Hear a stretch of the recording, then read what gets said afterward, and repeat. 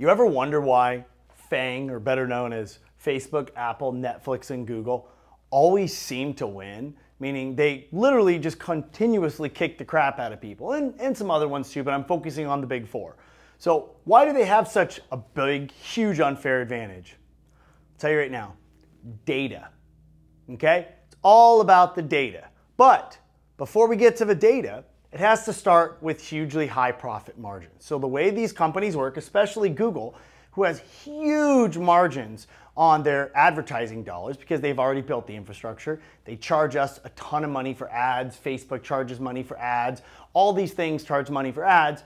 They don't cost a lot of money, so they have these massive profit margins. So what do they do with all this profit, right?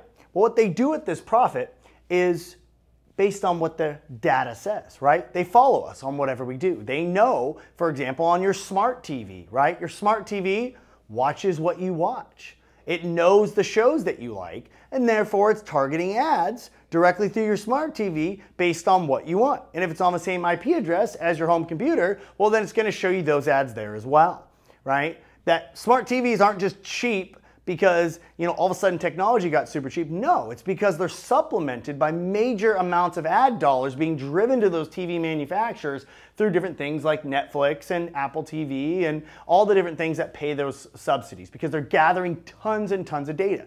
So they know what you want.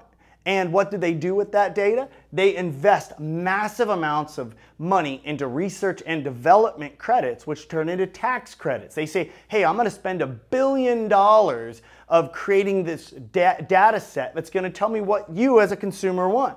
And the US government and governments all around the world give them major tax subsidies. So what happens in the billions of dollars of profits, these R&D tax credits wipe out that income.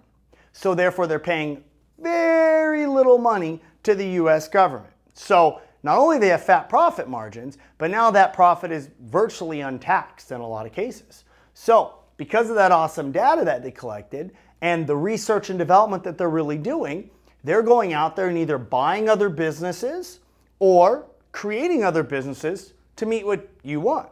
Because then, through all that data, they then create that business. That business then gets put on their balance sheet. That business starts running huge, making millions and billions of dollars. They take all the data that's been given from that new way to target you, whether that is Facebook back in the day buying Instagram, or we now have, obviously all these different companies that are buying. We have, that was just purchased Google and their electronic car company that they're doing. We had Amazon going ahead and purchasing Whole Foods to know what you're shopping. All these companies constantly do this, right? And what do they do from that? They then take that data, market you, figure out what you want, make more money, and just reinvest in that wheel.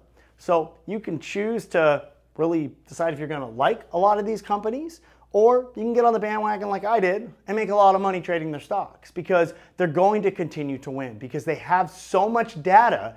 You just can't compete as a small company. They know what you want before you even really know you want it, and they're so targeted with delivering these new businesses to you because they've collected millions and millions of pieces of data from you. So I suggest jumping on the bandwagon of the Facebooks, the Apples, the Amazons, the Netflix, the Googles, all of these ones that do this, and make money on their stock because they're not going anywhere. They're not going down anytime soon because unless you stop using them, they're knowing what you want before you want it and selling it to you.